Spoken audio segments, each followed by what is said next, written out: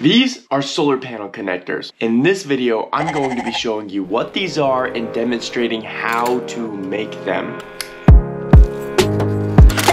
Anytime I'm doing a project and there's some kind of specialty tool being used I haven't seen before, I don't have, immediately in my mind I'm like, I don't want to do it, or oh, I'm gonna find an alternate route. That's the hard part right there. It's using a special crimper to crimp on the silver end to the PV wire. So first off, you know who you are. If you shouldn't be working with electricity, if you're not qualified, don't do this. I don't want you getting hurt. I am going to demonstrate how to make one of these connections. So what you're going to do is you strip back the jacket of the PV wire, and then you're going to take this silver tube and you're going to put it on the end of that strip back wire, and then the tool is going to fit so that there's that U, and the tool pushes that U in and kind of crimps it down onto the wire. The plastic component will slide over the top and you'll feel a nice little pop, and then you're able to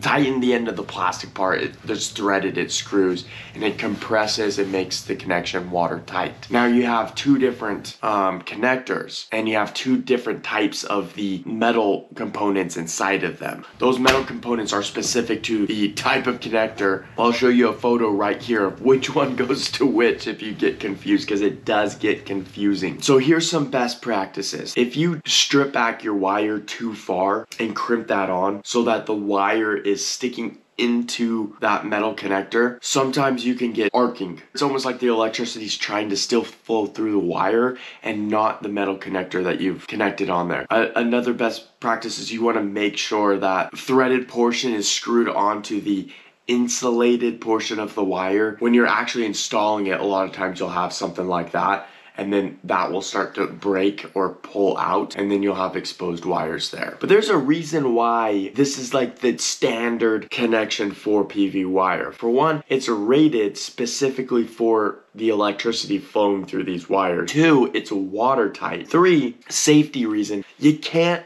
accidentally disconnect them. In order to disconnect them, you really need to pop in the prongs and pull on it. There's little teeth on here that bite in. When solar panels are under load, you should never ever disconnect them. You shouldn't. Let's get that out of the way. And really, you shouldn't disconnect solar panels unless you know what you're doing. That connection stays. You don't want to install it and then undo that connection. That will cause arcing electricity to still try to travel through that path, and it's extremely dangerous. If you get shocked, you could die. If you don't get shocked, it's still gonna arc in your face, which is potentially damage your eyes, and then there'll also be a lot of heat associated with that where the actual connector would be damaged.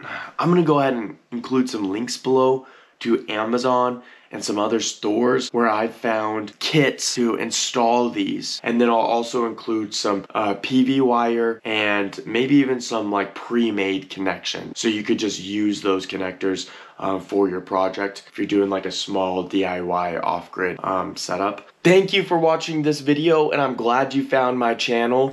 Please subscribe. And you can also check out another playlist with other videos that may be helpful to you.